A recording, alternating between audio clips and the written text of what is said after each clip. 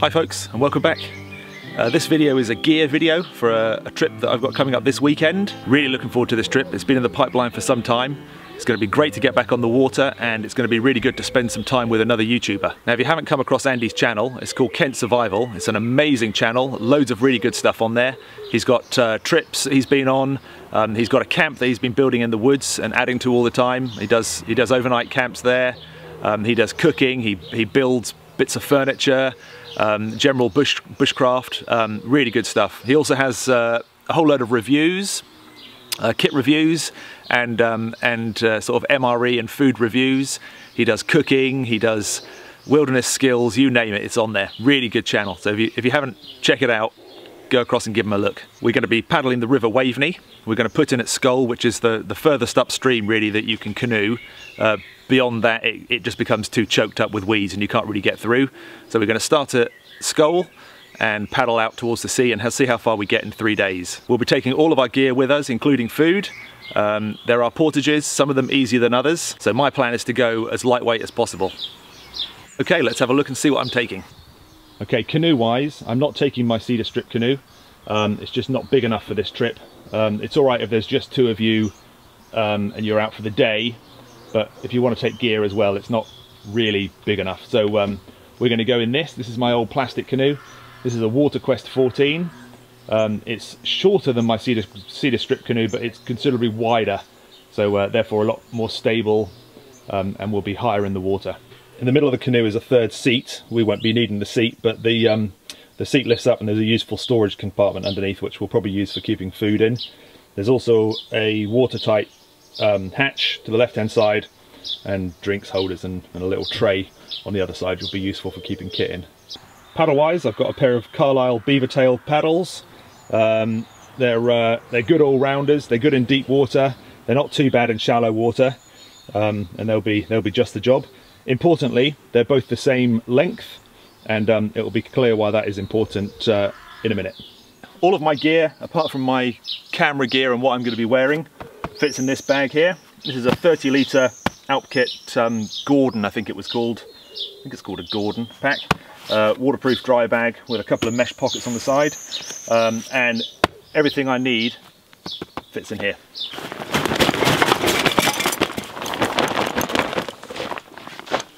Right, sleeping bag. I've got a Mountain Equipment Skywalker. This is an ultralight 2-season sleeping bag. Really compact, really light, which is why I'm taking it. You know, we're in June now. I'm not going to need anything warmer than that for sure. So that's my sleeping bag. I've got a Montane insulated coat. This is, rather than taking a fleece, this is lighter and warmer than a fleece. So that'll be my warm coat to put on in the evening, or if the temperature drops between now and then. It's a Primaloft filling. It's really nice and warm, and it stays quite warm even if it gets wet. I have a small ground sheet to put in my shelter. This is what I'm taking for shelter. This is a DD 3x3 tarp, and I've made a door for it. That'll be on another video which will be out shortly. So there's a tarp with a door. The poles for this are going to be my paddles. About a year ago I did a video on how to do this this tarp tent configuration using canoe paddles. So that's what I'm planning on doing for this trip as well. There's plenty of room for me and all my kit. So tarp.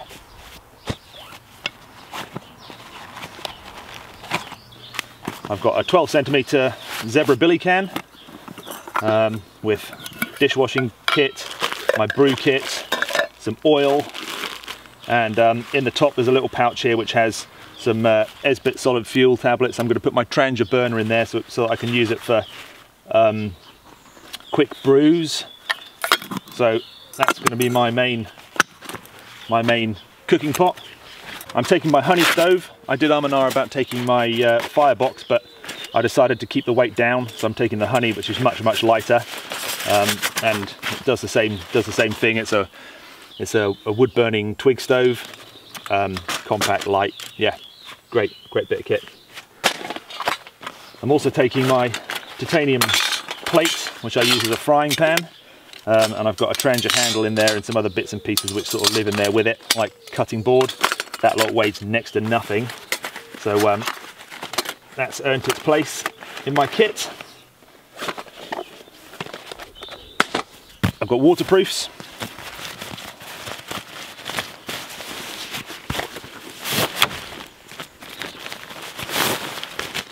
I have a full set of Paramo waterproofs here. I love the Paramo gear. You know, I personally think it works much better than your kind of like normal membrane waterproofs. Works much better in my opinion. So trousers and top. I've got water bottle, cup, a lid for my cup, and my spoon. I'm only taking one water bottle. We're canoeing, so obviously there is water in the river. However, the water in the River Waveney is not the best quality. There's a lot of arable farmland in the area, and as a result, you get a lot of runoff into the water system. And in the past, I've just filtered and boiled water, and that's been fine. I've had no problems. But I decided, in a moment of madness this week, to order a filter. So I've just ordered. I can't even remember what it's called now, but it's the only one that will deal with pesticides and viruses, as well as bacteria and disease and all the other things that the other filters remove. Yeah, a really good bit of kit, yeah, I'm looking forward to using that. So I can just filter water straight out the river for drinking, for cooking and whatnot. So I'm only going to take one bottle of water, and I can just top that up with filtered water as we go along. You know, it's quite a weighty thing, this water filter. I think it weighs about 600 grams, but you know, that's saving me having to take multiple bottles. A litre of water is a kilogram, isn't it? Isn't that right?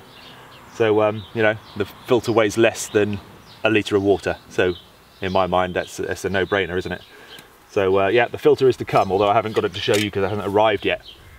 Head torch, you know, obviously just for seeing, but also for filming. I've got my possibles pouch. In here I've got all the other bits and pieces I'm going to need. I've got my fire steel, I've got tinders, I've got a small knife for cutting food and vegetables and whatnot. I've got a small torch, sharpening kit, you know, all the bits and pieces that you normally need. My first aid kit is in here as well, incidentally. I've taken my knife. It's a stainless steel knife, so I haven't got to worry about the damp and it rusting. I'm taking a Barco Laplander folding saw, just for smallness. And I've got a pair of work gloves. Other stuff, my kneeling mat, which will be in the canoe with me. I'll kneel on that, and that will also be my sleeping mat for at night time. It's an inch thick, it's really comfortable. So I'll have that. Camera gear is going to live in here. I'm going to take my DSLR that I'm filming on now, a small point and shoot camera, and a GoPro, maps of the route, and a compass. Clothing wise, I'm taking a merino wool long sleeve base layer. This one's made by Alp Kit, really good, really warm, and dries nice and quickly. I've got my Fjallraven Vida Pro trousers. I've got some neoprene boots which I'm going to wear. They're great for in and out of the water, and they're the only shoes I'm going to take. So I've got a pair of sealskin socks to wear around camp in the evening once I'm set up. You know, I can walk around and then they're waterproof, so they'll be fine. Pair of sunglasses and my buoyancy aid. It's a Nookie Ranger. It's a really great buoyancy aid. Loads of pockets and things on it. A big mesh pocket you can put a hydration bladder in the back of if you want. Yeah, good bit of kit. And that's it kit-wise. The only thing I haven't mentioned is food. That hasn't been finalised yet. We need to decide who's getting what and what we're going to have. I think the idea is to cook communally, which will be great. But I have a drive bag ready for the food to go in, and that will just live in that central compartment in the canoe that I showed you earlier, along with the water filter. So I hope you've enjoyed the video. I'm really excited about the trip. I can't wait. It's only a few days to go. We've got a few details to finalise, but yeah, it's going to be really good. We're getting dropped off at the start, and we're going to get picked up at the end, so we haven't got to worry about leaving vehicles unattended. You know, we can just get on the water and enjoy. So yeah, I'm really looking forward to it. Thanks for watching, and I'll see you in the next one. you.